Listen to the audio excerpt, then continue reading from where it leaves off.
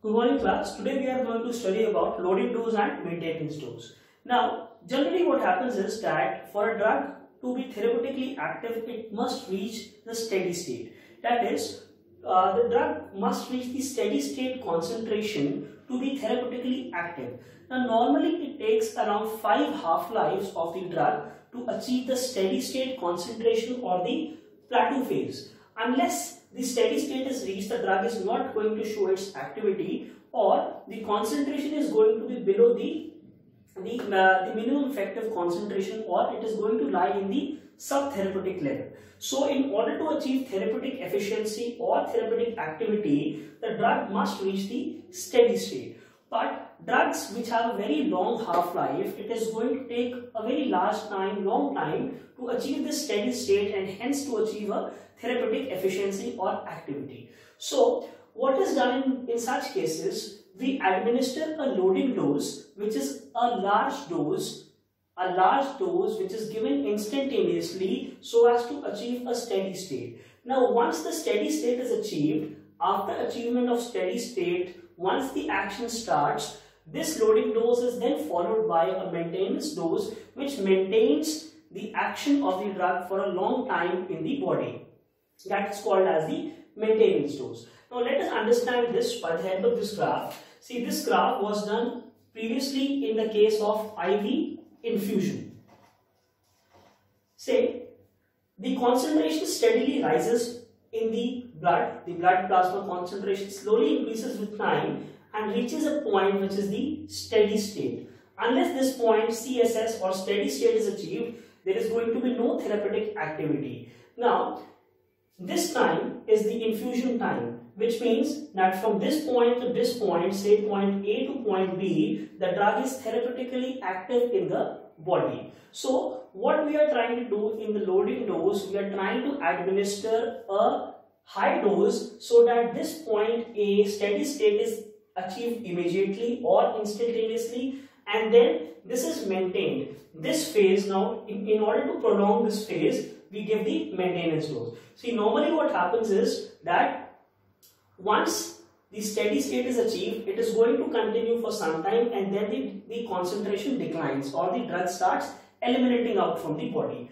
But in order to prolong this action, say if we have to remove this graph and we want to prolong this action so that the decline happens after a very long time, we have to give another dose, that is the maintenance dose. Say for example, initially we give a large bolus dose followed by slow infusion of the same drug. Now let's come to this graph. See, this is the starting point of infusion. Starting point of infusion, this line at the top shows the steady state level. This is where the drug concentration should reach finally so as to give some therapeutic activity. Now, but this is going to take a long time. Say if we just consider this is the time, see half-lives 3 and 6. So roughly or approximately it takes around 5 half-lives of the drug to reach this level. So in order to shorten this time or immediately or instantaneously achieve this steady state level, what we are doing is we are giving this loading dose. This is X the amount of drug in the body. We are giving this loading dose initially or immediately so that the steady state level is achieved.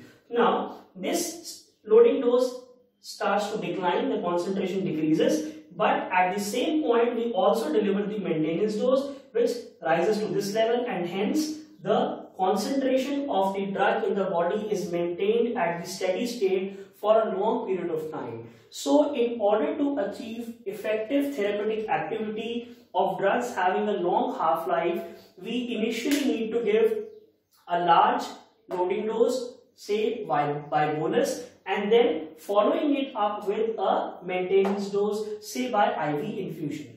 The loading dose, also called as the priming dose, can be calculated by the formula X is equal to CSS, that is the concentration for steady state, multiplied by volume of distribution divided by F, that is the fraction of drug available systematically. Now the dose ratio is X loading divided by X, that is the maintenance dose. Now this X loading dose can also be calculated by this formula This formula is valid for extravascular administration.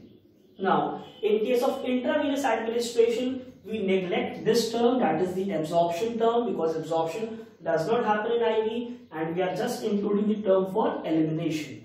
These two formulas are used in case we do not know the volume of distribution of the drug. In case VD is known, we can use the first formula effectively to calculate the loading dose. See, generally the loading dose is larger than the maintenance dose. It is going to be a large enough dose to achieve the steady state concentration. Now, we can also explain the concept of loading dose and maintenance dose by this equation, where we see that C is equal to X upon Vd e to the power minus KET. This formula, or this part, is equivalent to, if you remember, this is equivalent to IV bolus, while this part is equivalent to IV infusion.